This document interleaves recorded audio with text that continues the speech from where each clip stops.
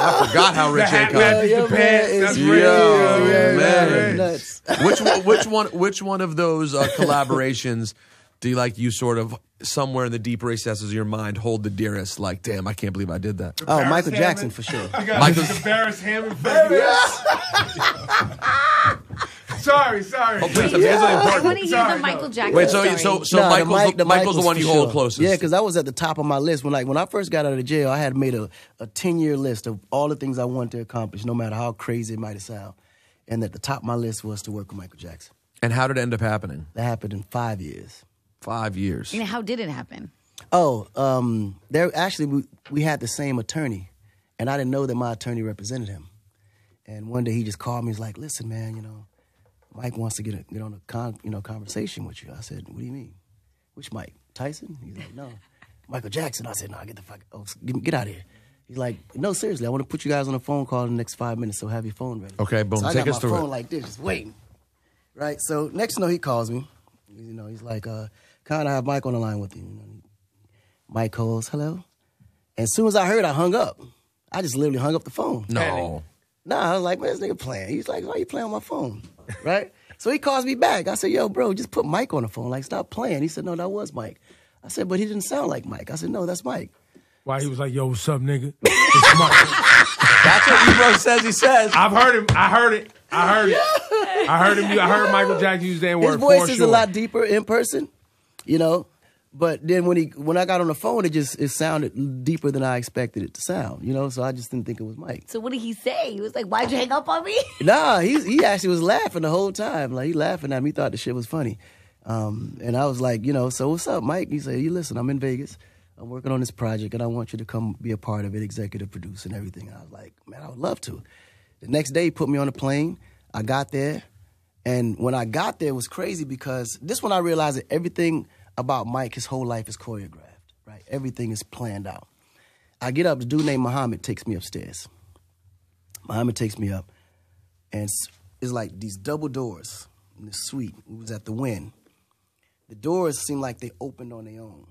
Like, nobody opened the door. Like, as we was walking in, the doors just start opening up. Yeah, the clicker. It just start opening up. And Mike is faced to me with the chair, his back like this. Walking in, the mic in the chase. As soon as he feels the door open, he just slowly turns. Putting on the show. He just slowly turns like in slow motion. I'm like, is this really Mike? Like, it's one of them things, like, right? So he just looks, and I look. I was like, "Oh, what up, Mike?" And he got on the chair like, "Hey, what up, God?" And we hugged. It was crazy, like as if we've known each other for years. And then how much work did you actually do together on the album? Oh, we did mad ideas. Mike was the kind of person, he'd like to just do all the ideas and he'll come back to see which ones actually stick or stuck out. So we did mad ideas, but the one that stuck out was a record that I had for my album that I wanted to feature from him on, called "Hold My Hand." And when he heard it, he just fell in love with it. It was like, "No, I just want that record. Can I keep it for myself?" I said, "Yeah, take it." And that's how that song came on that album. So, tough question. How have you dealt with the stuff that's been going on with Michael's, image over the last year, the documentary, et cetera? That's kind of hard to swallow because me knowing him and knowing a lot of the backstories of it, like it's crazy how cruel corporations can be. You gotta understand, Mike was one of the most powerful men in the music business, and then he owned 50% of Sony ATV, The Beatles catalog, which is. Beatles just one of many catalogs that he owns 50% of.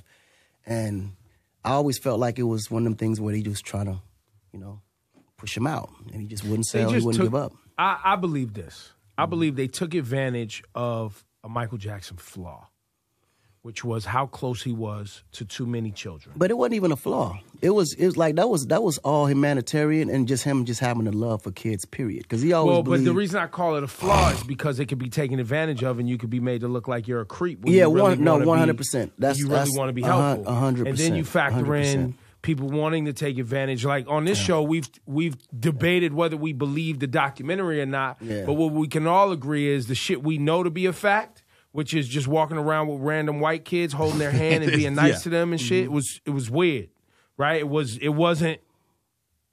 If we saw a regular person doing that, we would all be like, "Time out." Yeah, you got too many kids hanging out at the crib where their parents at, No, and but what's you going gotta on. understand, Mike had a theme park in his backyard. I understand. That's for children. Yes. But it was more so for himself because he never had a childhood himself. Like, a lot of people forget, Mike grew up, like, constantly being pressured to be a superstar. He never had a childhood of his own. So I mean, we all agree that You know what I'm he saying? was abused as a child. I don't know if it was abusive, but it was like, it was preparation for who he was supposed to become, right? So, but the problem is he just never had that time or chance to become or be a child. Well, he also didn't get to choose this. He didn't have a choice. This was Right. the We life agree that was with set all out that. for I him. agree with You all know what I'm that. saying? So when he got older, he had a certain sympathy for children, period, because of that. I agree with all of right? that. And then he himself wanted to experience what that was. So he would always do fun things. He loves candy. He loved things that kids love because he never got a chance And to that's experience something it. that people can take advantage of. No, 100%. And I just want to Absolutely. say while you're sitting here, because I know comments, etc. People will try to anyone who in your position who knew him and says I have a tough time believing that, etc., etc. I don't believe it. People will come for you. I think it's very understandable that someone who was close to the man and actually spent time with him is not able to accept facts. stories and accusations at face value. No, Nor but- should someone who knows But I'm someone. a realist. If Mike was a creep or he was a pedophile or something like that, I'm not going to sit here and defend him. I'm going to tell you straight up, yo, bro, that dude right there, I can't rock with him. It's no different from R. Kelly. I knew R. Kelly, but when I found out that's what it was, I would tell him to his face, bro, you fucked up for that shit. If it's real, if it's true, but it's just too many people that genuinely you can see that he affected. On Mike's behalf, these are people that was paid off, one or two people, and then parents come back later, recount. Like, you can't even prove none of that stuff. And half that stuff, you can prove that they was paid off to even say those things.